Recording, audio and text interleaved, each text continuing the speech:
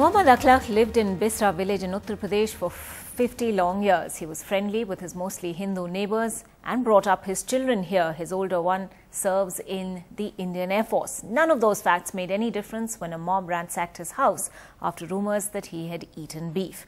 Ikhlaq and his younger son were beaten and stoned for over an hour. The police nowhere to be seen as that mob ran riot. 6 people have now been arrested, but many others are missing.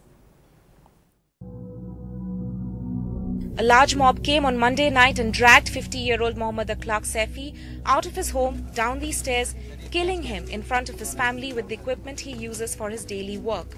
The mob killed him after a rumour that the Saifi slaughtered a calf and stored the meat. It was here at the local temple, just 500 meters away from his house, where an announcement was made about cow remains being found close to Ikhlaq's house, which led to the attack. Some animal remains found close by and meat found from Ikhlaq Saifi's house was sent for testing, and sources say the meat wasn't even beef. गाय को कोई अवशेष कुछ भी वहाँ पे नहीं था, ना कभी यहाँ ऐसा हुआ है, ना कभी आगे भविष्य में भी नहीं हो सकता. In Ikhlaq's neighborhood, a sense of disbelief and fear. Many people refuse to even speak about what's happened. Bisara is predominantly a Rajput village with 17 Muslim families who live over here. So far, this area has stayed away from communal tension. But could this attack be a pre-planned attack? Could local Zilla Parishad elections, which are to be held in a few days from now, part of the motive? So far, sources have told NDTV that there were inflammatory WhatsApp messages which were circulated just a few hours ahead of the attack in this village. सुनाई दिया कि announcement हो रहा है? ना जाजपुर में है ही ना, मैं रात सवेरे आई हूँ.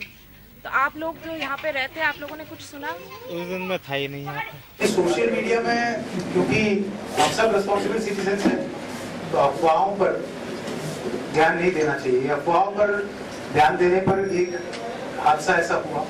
Perhaps what is more frightening here is the sense of bitter divide that's surfacing. The accused are on the run, their families utterly unrepentant.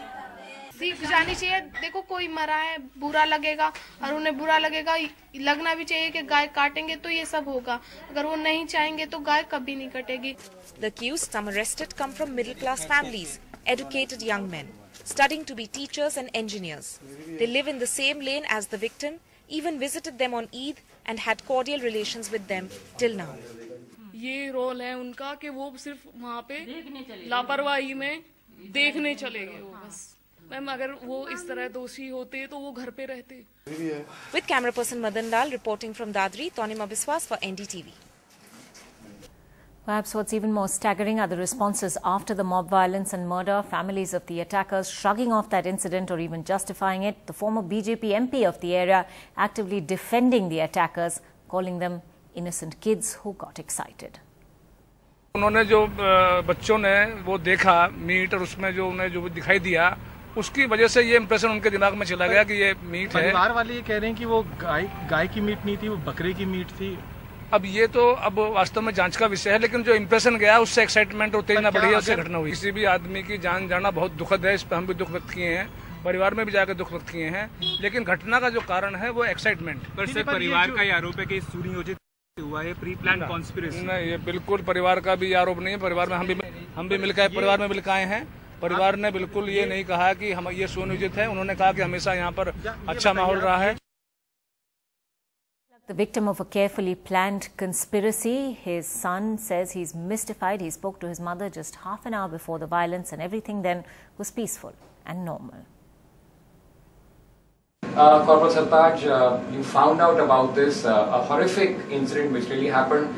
Equally baffled as to why it happened. Was there any enmity? Was there any tension in the area? ये ऐसा क्यों हुआ? No, as was there any indication? Indication कुछ नहीं था. जहाँ तक मैं जानता हूँ कोई ऐसा तनाव भी नहीं था. I was posted at the Chennai. तो घर वालों से मैं पूछ रहा था, भाई ठीक ठाक है, घर में सब ठीक हैं, कैसे हैं? सभी बताते all are fine, no problem here. सभी ठीक था.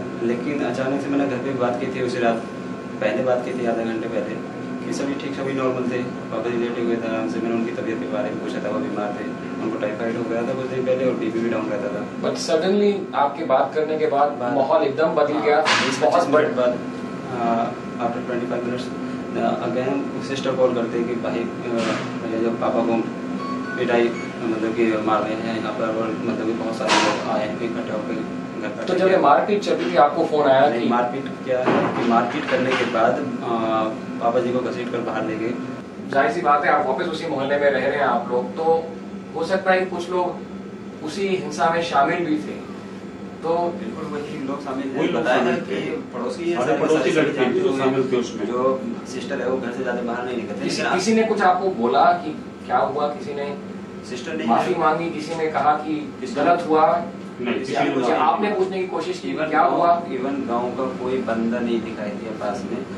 जो अरेस्ट हुए हैं उन्होंने तो मर्डर किया है, जो मर्डर किया है, हाँ जो मार रहे हैं उन्होंने मर्डर किया एक इंसान का। किस वजह से किया है वो वजह भी बताओ, और आप क्या इस बात को पक्की कर सकते हो कि भाई ये वजह पक्की है? तो मर्डर किया है तो मर्डर की सजा होनी चाहिए, सजा इतनी जबरदस्त हो कि पता लगे औरों के साथ ऐसा ना हो, और किसी गरीब के साथ।